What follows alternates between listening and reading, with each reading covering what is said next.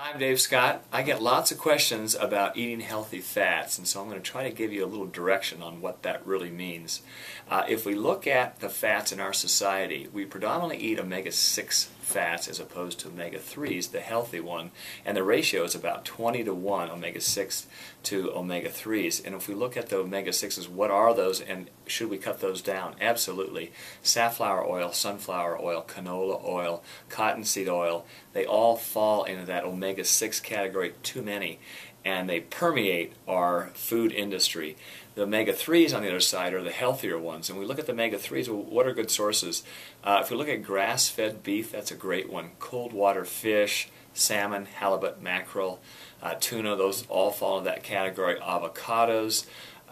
If we look at plant-based omega-3s, borage seed oil, primrose oil, flaxseed, hemp, sacha inchi, that's a good one.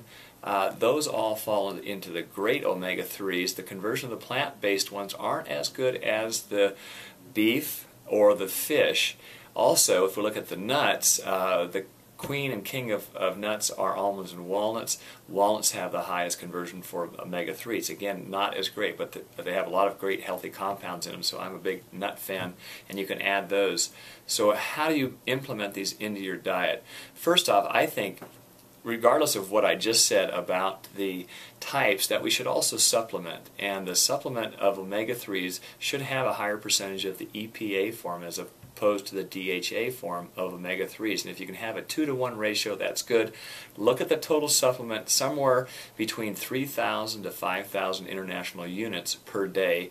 And in combination of that, eat those healthy omega-3s. So if you're having fish, at least 2 to 3 times a week. If you're having grass-fed beef, at least 2 to 3 times a week. The plant-based ones are good in a supplement because we can get a bigger dose. So if you're having primrose or borage seed or flaxseed, which you can add to a smoothie, that can be done 5 days a week as a regular supplement. The flaxseed, I actually put that in a smoothie, and that's a great way to get it. One last thing, you have to store all these fats in a dry, dark area. You can't have them exposed to sunlight or they oxidize.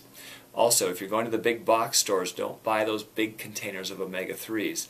The absolute best kind of omega-3, if your purchasing power is pretty high, get krill oil. Krill is contained in this phospholipid, and it permeates the water and fat-soluble membranes and also the retinal membrane.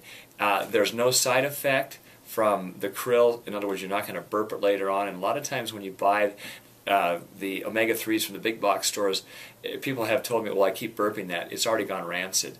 So again, buy a smaller container from a reputable company. Make sure you're supplementing and start eating healthier. Good luck.